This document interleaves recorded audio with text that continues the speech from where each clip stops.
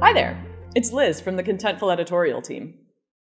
If you're starting to work with Contentful, your first project might be something like working on the content of a landing page or writing a knowledge base article. And for that, you'll need to know how to find what you need in our web app, edit and publish texts, and upload and manage assets like images and video. So in this video, I'll take you through the basics of editing in our web app with the help of our demo project, Colorful. This is Colorful, our self-imagined lifestyle brand, so you don't have to stare at lorem ipsum text in every single tutorial.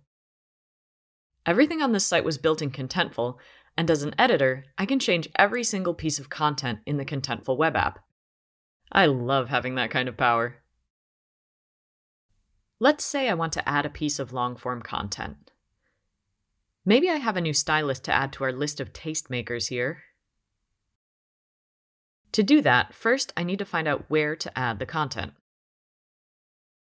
This is what it looks like when you log into the Contentful web app.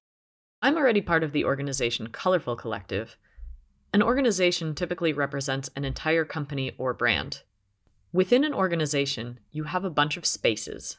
A space is just a way to organize content by who has access and can make changes to that content.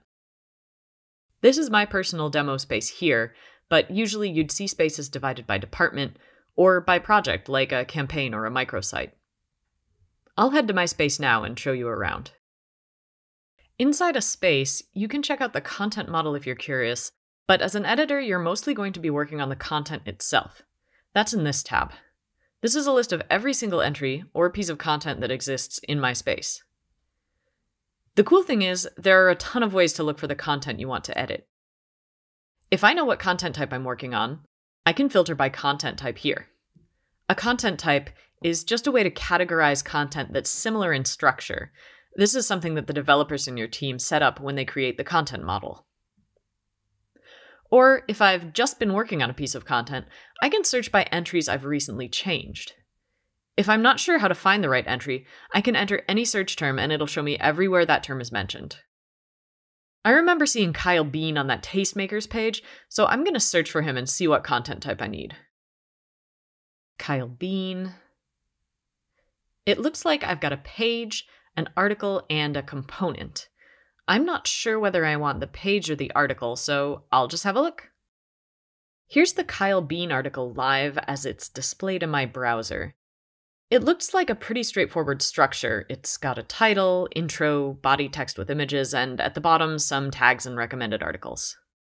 I'm going to check out the page content type first and see what we've got.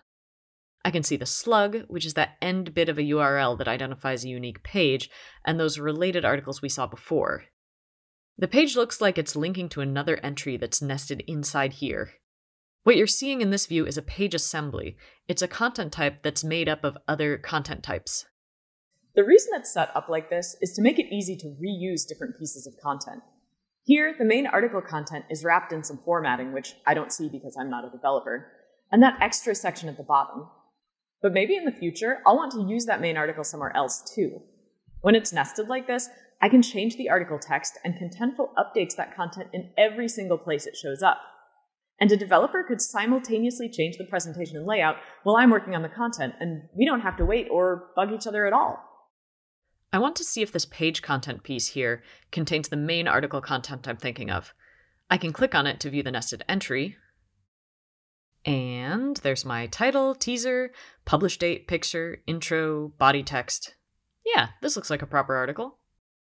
Now that I've gotten the lay of the land, I'm going to add a whole new article about our top new stylist out of Berlin, Maria V.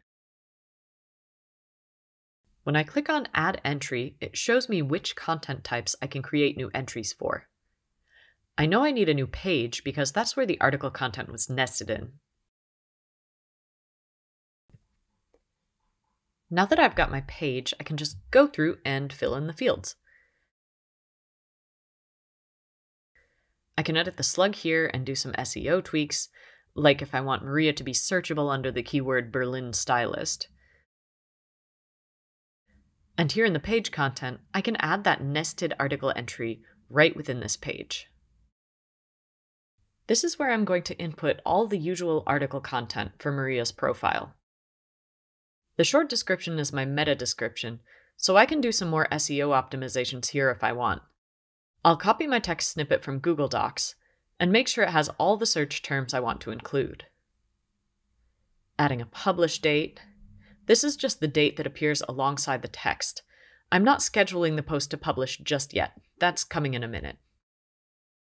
I definitely want to add a feature image for Maria's profile. I can choose to create a new asset, which would upload a totally new image, or link an existing one.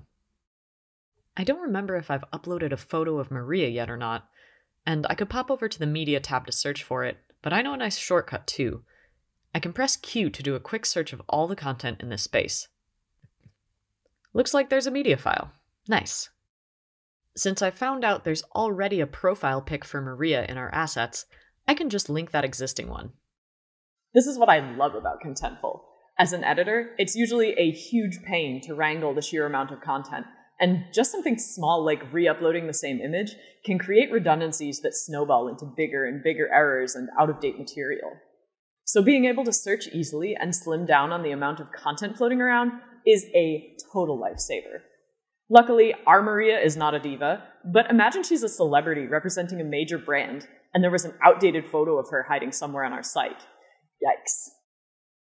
This little number next to my asset title represents the number of places where this image is already being used. I want to make sure the image has an accurate and descriptive alt text for SEO and accessibility. I can do that by changing the image title, which doubles as the alt text. Now that I've tweaked the title of the image, it changes the status in the menu bar to show that there are unpublished updates. Contentful saves changes automatically, so nothing will be lost if I navigate away, but the new alt title won't be live unless I click Publish. Next, I'll edit the body of the article. I usually just copy and paste my texts from a separate document, but you can add or change texts here in the editor as well. Again, no need to save, it'll autosave as you go.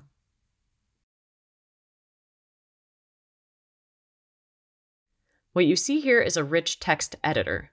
What that means is I can enrich the text with certain basic styling elements like bold and italics, or add a link or block quote, and also add assets in the middle of my body text. It's kind of like the happy medium between having hard-coded plain text in HTML and a what you see is what you get editor that lets you mess with the exact presentation and layout of the text on the page. This is because Contentful is built for teams, so we leave the exact presentation up to the UX designers. This helps preserve the brand and keeps overly enthusiastic people like myself from getting carried away and creating inconsistencies that I'll have to go back and change later. As I mentioned, I can add assets directly in the body text, so I'll embed an image right here. Even when I add an image in the body text, Contentful creates it as a new asset that I can reference and reuse anywhere in this space. I can upload assets from a bunch of different places, like Dropbox or Google Drive, but I'll just grab the image off my hard drive this time.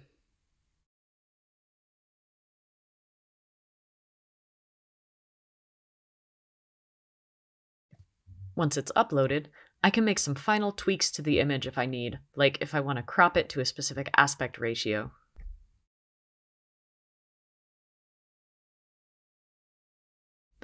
I'll add my alt text in the title again, and a short description for any teammates that happen to be hunting around for images in the future.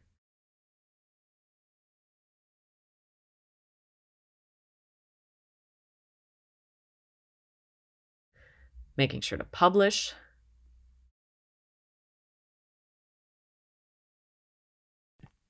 So I think I've got just about everything filled in.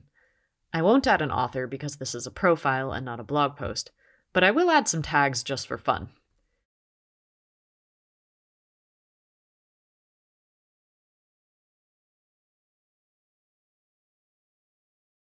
When I press publish on this article, it won't show up on the live site unless the page it's nested in is live. Back on our page, there's one more thing I want to add just to give you a hint of what else is possible with Contentful. Because the article itself is just one content type in this page assembly, I can add other components around Maria's profile. In the extra section at the bottom, I could do something cool like add a few products that Maria recommends. I've prepared a Berlin Street style module that I'll search for and just pop in right here. You'll see. I'm ready to see what this page looks like, but I don't want to publish it yet, so I'm going to click Preview to give it a final look. The developers on your team can set up previewing in a bunch of different ways. Ours is basically just a duplicate of the live site, so everything looks exactly how it's going to look live. Everything seems to be in order. I can give the copy one last check, and look, there's our product module. If I don't like something, I can just go back into the Contentful tab of my browser, change it, and preview again. When I'm happy with the result, I can either publish it now or schedule it to publish at a specific time. You can also set something to unpublish, like if it's a limited time offer, or even create a chain of publishing events, so you could set the old content to be replaced by something new at a set time. I'll just publish Maria's page now so we can see it live.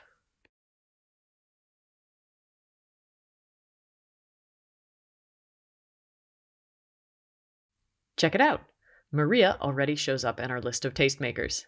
That's a little piece of magic thanks to our front-end developers. And here's our article, polished and published. I'm pretty happy with the result, but if anything still needs to be fixed, I can make those changes exactly the same way I did before. Once you've got the basics down, you can create or change any piece of content on a website, app, or any other digital channel. But this is just the beginning. Contentful gives creators so much power to build digital experiences and collaborate in teams. So stay tuned for more videos where I'll show you how. See you soon!